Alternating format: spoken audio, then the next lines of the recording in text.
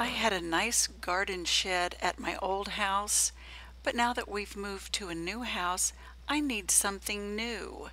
This one worked wonderfully through all the seasons, but what have I decided to do at the new house? Let's see.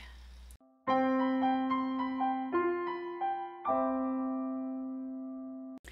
here at the new house all along, I thought this little garden shed would be mine. Nope, it's for mowers. But again, it is a long walk up to the house for this, so that probably wouldn't work for me.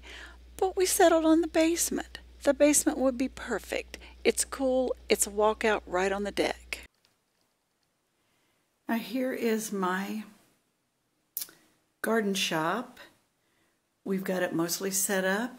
I don't know of anything else that I need to do at this point other than just organize, organize, and organize.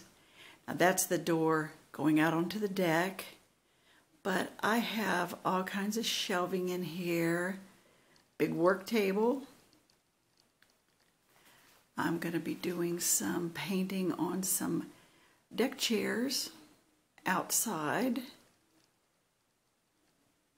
But you can see how I have a lot of room down here. We've got some of our just folding little soccer chairs out so that I have seating down here. And that's the furnace air conditioning unit. If it pops on, I'll probably have to make a little cut here. But that little portion of the basement opposite me is for storage for all our Christmas, canning supplies, everything. And then that doorway over this direction goes into the finished side of the basement.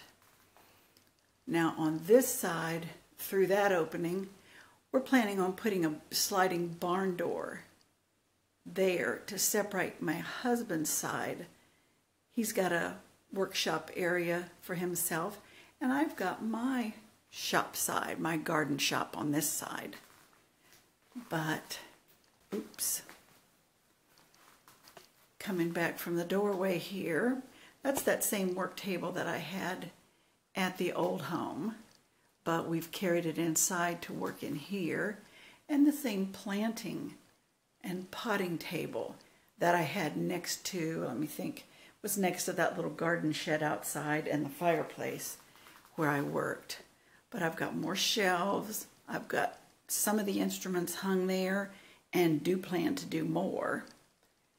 But I've got a lot of shelving, and then a lot of shelving here for some of my molds and big boxes that I can make my tufa in. And again, now we're back over to where the door is and the opposite side of the room where the Christmas things are stored. Now I have a wagon. That's an old wagon. We have several of those where we can carry things in from the deck, truck them in, truck them out easily. But I really think I'm going to love my little garden shop. And especially with it being right on the deck, that should help me tremendously. Now there you can see my dirt, my soil container, which was that old utility sink. I've used every bit of that soil because we did transport my soil. I hated to lose it, but now I need a refill. Magnetic bar up here where I can hang most used tools. And I'm going to install another one because I got a lot more tools and I want to keep my favorites and most sharp ones up here.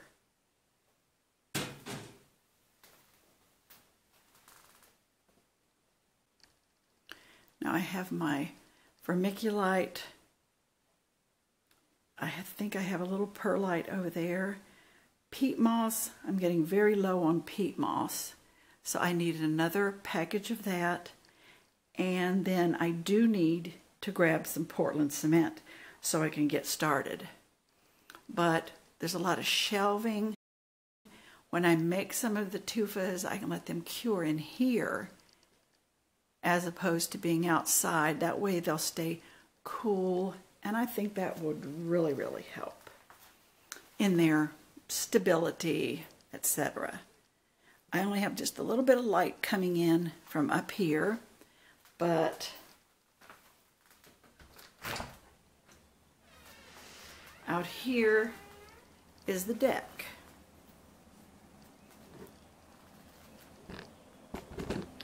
Got a lot of room out there and a lot more boxes. Now here's the finish up to the outside on the deck.